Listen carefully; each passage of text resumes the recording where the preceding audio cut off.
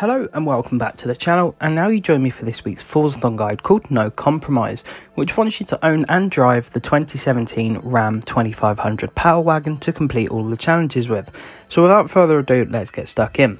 So this is the 2017 2500 Ram Power Wagon. It will set you back 47,000 credits from the auto show, or you could pick one up cheaper in the auction house. Now if you can't find it, that's because it probably comes under R for Ram, not D for Dodge, so just look out for that. I have created a tune for you guys to use. It's called Forzathon. The share code is 653110791, and hopefully that should help you out a bit.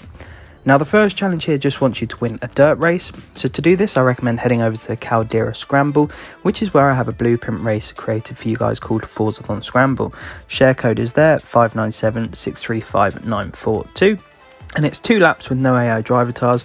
All you have to do is complete it once, and of course you're guaranteed a win no matter how fast or slow you go, because there's no opponents to beat, so you're always going to finish first. Now moving on to the next challenge here, it wants you to earn a wrecking ball skill. Now for those of you who don't know, a wrecking ball skill is earning multiple wreckage skills in quick succession. Now there's lots of places you can do this, and yes, you could do a sort of event lab to complete this challenge as well, but the 2 normal places I would head to are first of all the main Horizon airstrip, which is where you've got the main drag strip.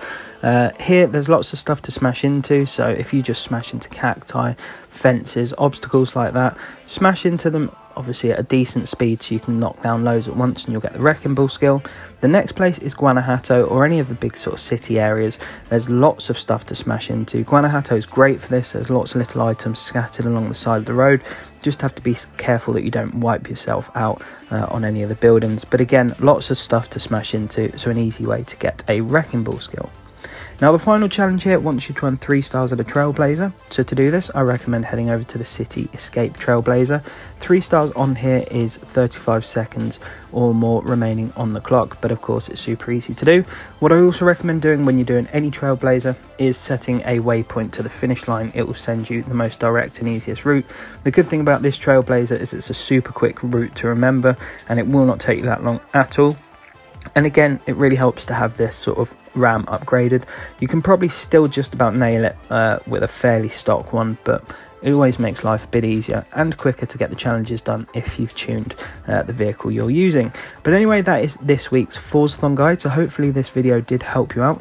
Don't forget to stick around as well for this week's photo challenge guide, as that's coming out later.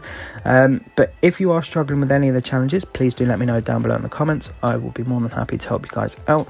If you're new to the channel and the video did help, I'd very much appreciate if you could subscribe, and dropping a like massively helps me out as well. But apart from that folks, I want to thank you very much for watching. I'm going to wish you all the best. Make sure you stay safe and take care.